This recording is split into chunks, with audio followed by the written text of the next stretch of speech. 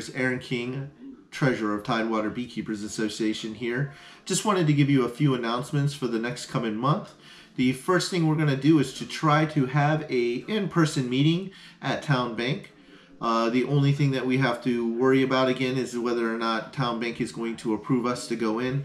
So keep an eye on the website and keep an eye on the post. We will send out an email announcement if we have it in person.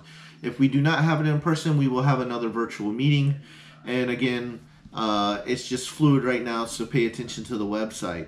The other thing I wanted to let you guys know is we are putting together a basket for Town Bank so that we do this once a year. So if you have anything you'd like to donate to that gift basket, it's just, honey, wax products, those kind of things. We fill it up, we give it over to them for them giving us the room for free every year. So if you have anything you'd like to donate, just get in contact with Haji or myself, and we will try to arrange a time to pick up. If you have any questions, again, you can ask in the chat. This will be a pre-recorded live stream, so we will be streaming a video live that was pre-recorded, and we will be in the chat to answer your questions. So if you have any questions, ask them in the chat. Have a wonderful day. Thank you. Hi, I'm Kevin Bird, Vice President of Tidewater Beekeepers Association, and today we're going to talk about mite treatments. I myself am going to be talking about oxalic acid. Alright, so we're going to do some training today on oxalic acid and mite treatments in general. I'm going to go over a little bit of the oxalic acid. There'll probably be a lot of questions about it, and we'll answer that when this goes live. But a lot of people want to know, is oxalic acid organic? It is an organic compound, and I don't know if it's actually considered an organic treatment, but it is an organic compound. There's several different ways that it can be administered into a hive to kill the mites. The method I use is called vaporization. It's when it's heated up to about 315 degrees. It vaporizes and goes into the hive. Once it starts cooling down, the crystals will coat pretty much the inside of the hive and the bees. The bees will end up cleaning all the oxalic acid out of the hive, but it kills the mites at between 90 to 95% kill rate of the mites that are exposed to the oxalic acid. It will not kill the mites inside the capped brood, but it will kill, like I said, 90 to 95% of the mites that are not under the capped brood. That being said, you would need to treat, or I treat anywhere from every 3 to 5 days. It is recommended that you do it at least every 7 days for a total of about 3 weeks. Like I said, I do it every 3 to 5 days because I want to make sure that most of the mites don't get back into the capped brood and keep multiplying. Another upside to oxalic acid is the cost of it. The cost for a 10-pound bag of oxalic acid is about $30 on Amazon, and that would last the average beekeeper probably a lifetime. You could probably get 10 people to split a 10-pound bag, and it would probably last each one of those 10 people several years. You use a quarter to a half a teaspoon per treatment, depending on how many brood boxes you have. You do not want to treat with the honey supers on.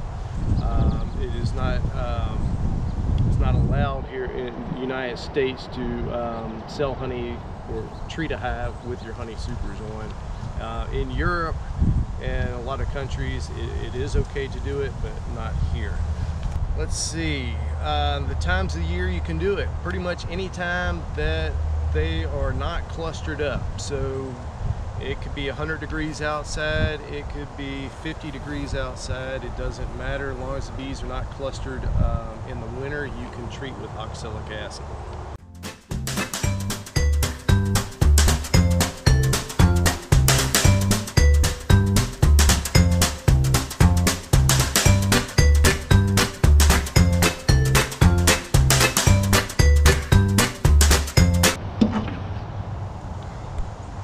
This is the ProVap 110.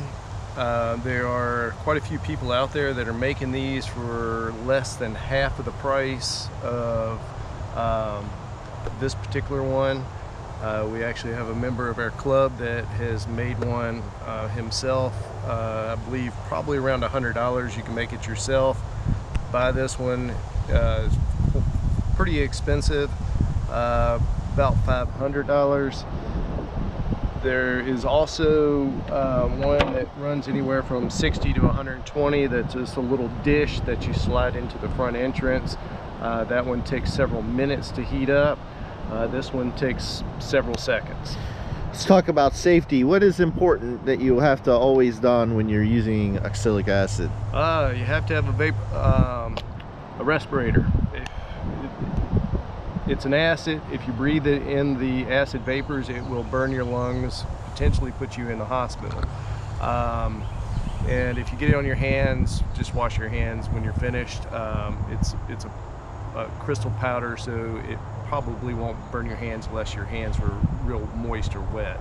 I don't use gloves particularly, but I do wash my hands when I'm done. But yes, I got this Harbor Freight, probably $25–30 was this respirator. It works great, and you definitely need to use one. All right, basically this is a half teaspoon. You would dump half teaspoon for a 5-frame nuke. For an 8 or 10 frame box, you would do, which would be a whole teaspoon, and that would do 1 brood box. And you should do this for each brood box.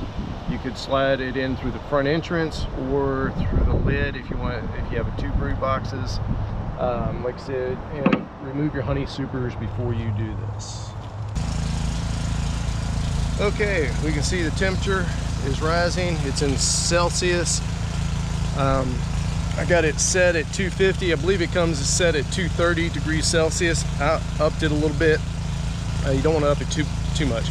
I upped it a little bit so I can go from hive to hive to hive to hive and spend less time waiting for it to heat back up. But all in purposes, you want to keep it where it's set at, which was, I believe, 230. And it'll take a few seconds to heat up. Let me go grab my gloves because this gets extremely hot.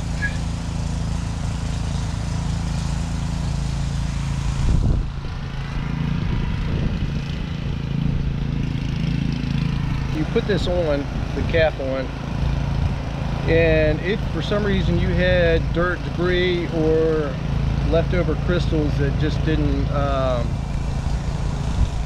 come out, then it could clog this up and it would pop the cap off and could potentially get in your eyes. So it's always good to wear safety glasses.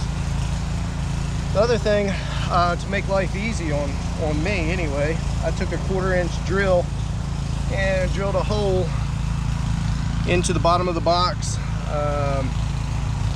All the boxes that I have solid bottom boards, I just drilled a hole in, and the bees will plug it up. So you take a golf tee and just leave a golf tee in it, and then when you're ready to put this in, pull the golf tee out, and you know the hole's clear. And my golf tee broke, so I don't know if my hole's clear or not. And you would shove this in like so.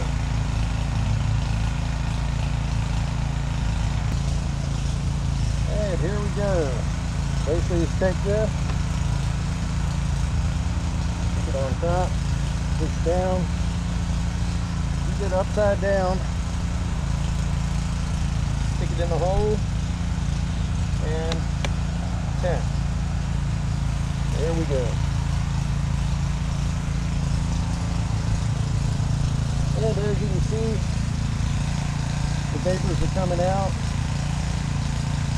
It'll take, this particular unit takes about 20 to 30 seconds at most before it finishes.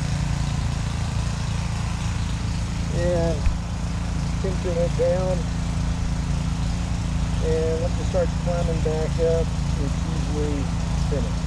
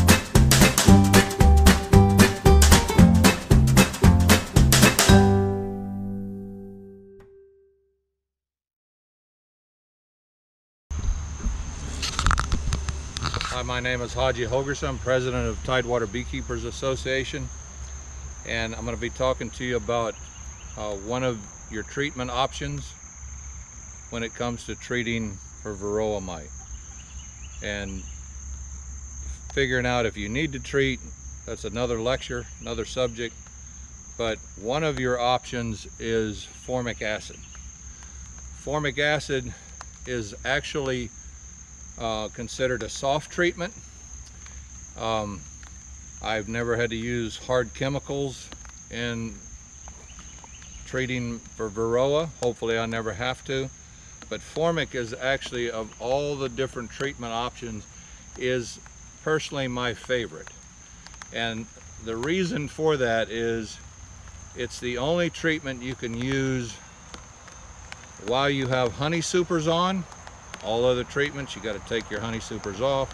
Not formic acid, because it's a fumigant, and it's the only treatment that attacks the mite and kills it while it's in the cell.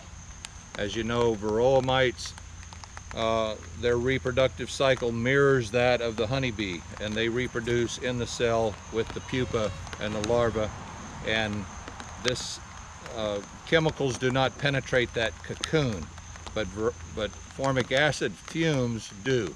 It is a fumigant. It's not a contact type of treatment, so that's why it works.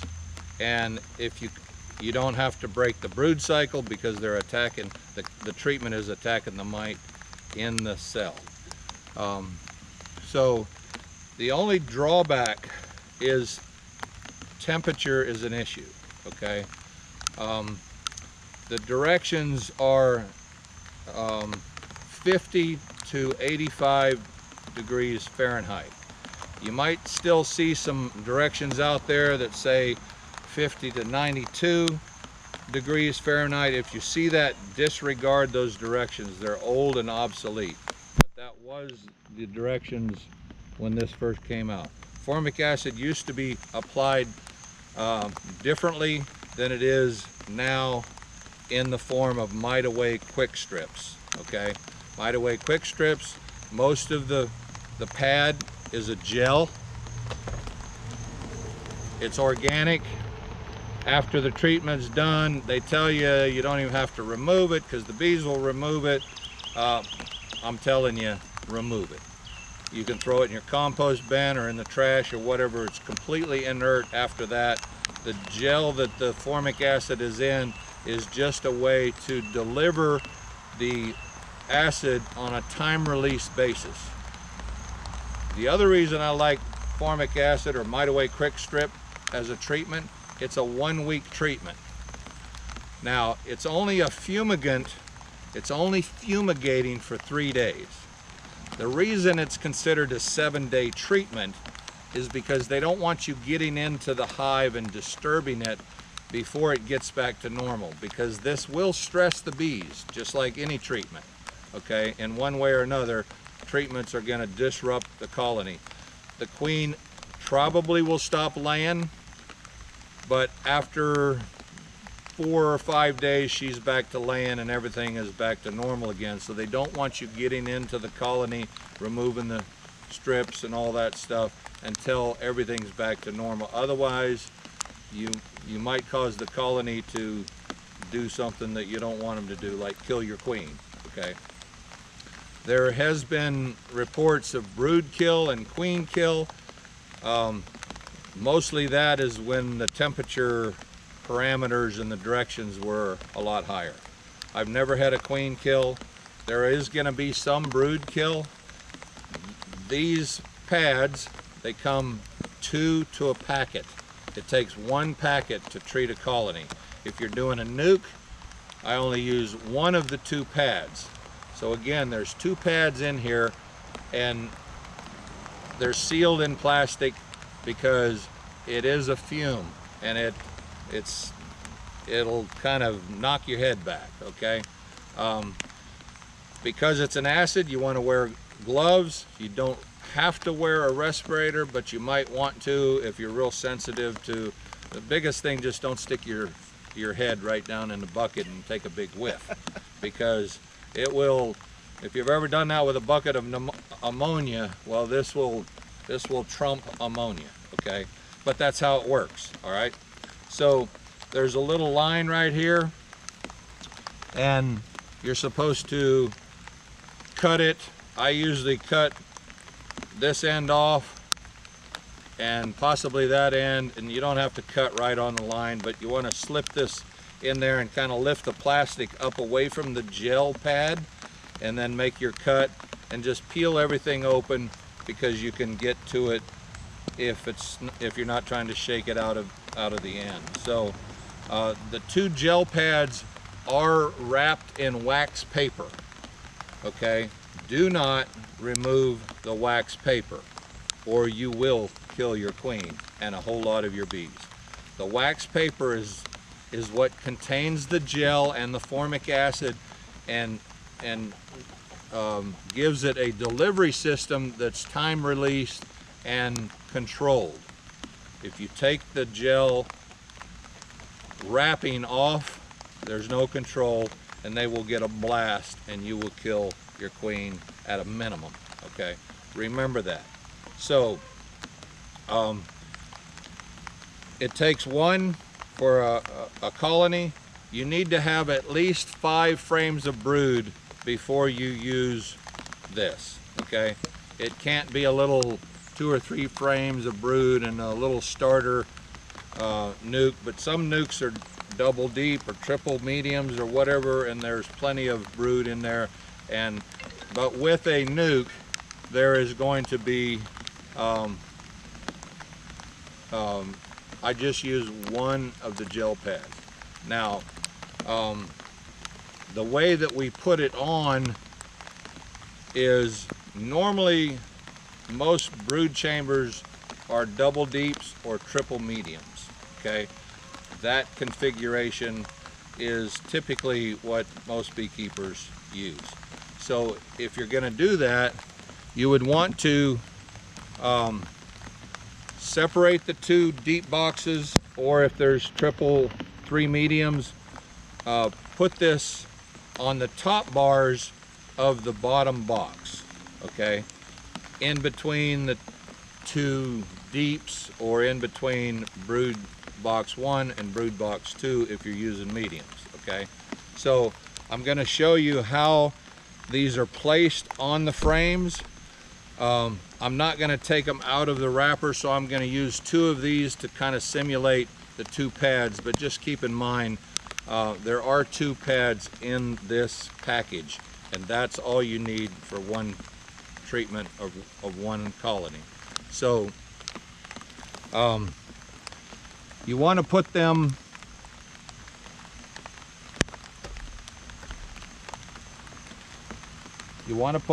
in this manner.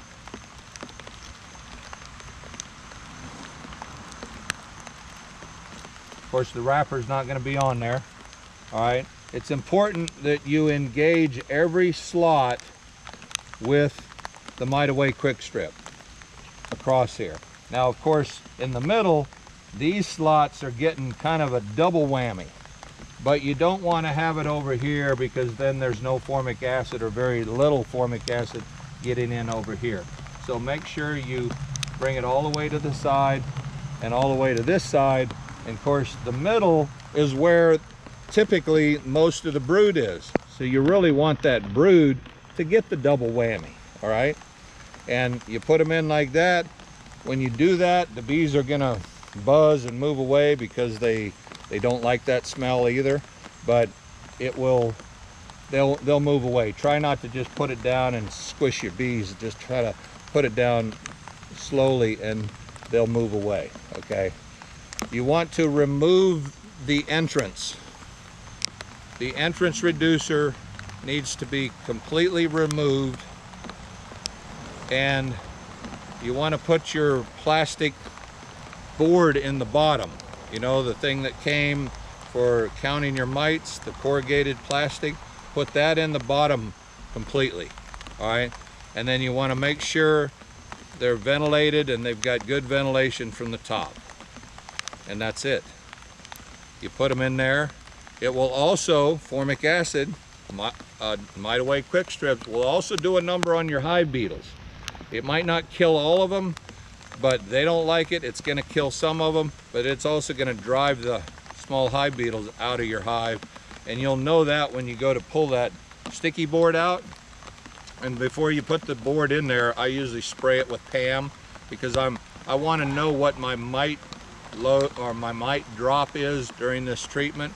But a lot of times when I pull that board out at the end of the treatment, or even after 3 days or 4 days, you can pull it out because it's no longer fumigating. Sometimes you'll find a cluster of 100 hive beetles down there, because they're just trying to get some fresh air until this beekeeper removes this nasty stuff that they don't like, okay? So it's kind of a 2-part thing. It's designed for Varroa, but it'll also do a number on the small hive beetles, okay? So honey and the honey production, formic acid is naturally occurring. People think, oh, well, this is acid and isn't that bad? No, formic acid is naturally occurring in the production of honey at a higher concentration than what they're getting with this treatment. However, that's up in the honey supers.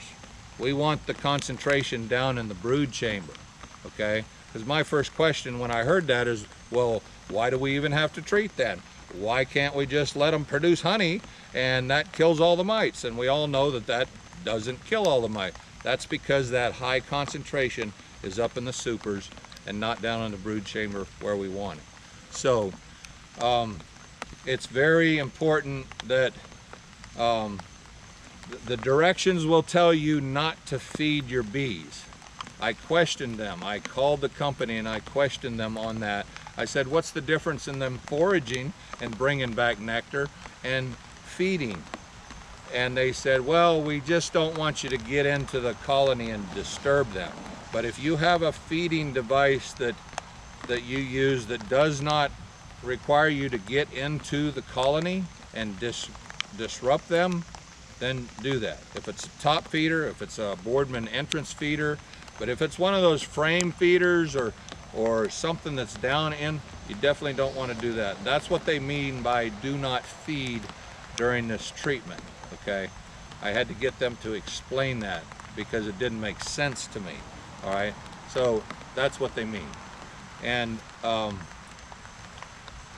you don't want to leave these pads in there. They will remove some of them and chew it and stuff like that, but it'll eventually get hard, and it becomes a safe haven for hive beetles after the fumes are all gone. And you don't want to create a safe haven for hive beetles because then you're not a friend of your bees, all right? So get back in there after the 7 days, remove the gel pads, throw them in the trash. They don't even hardly have any smell to them anymore. And then, of course, you also, post-treatment, you want to do another mite load assessment to see the efficacy of your treatment. See how effective it was, because you might have to treat again. Normally that doesn't happen with formic acid, but you might have to treat again, and you always want to do a pre-mite load assessment, pre-treatment mite load assessment, and a post-treatment to see how effective you were with your treatment.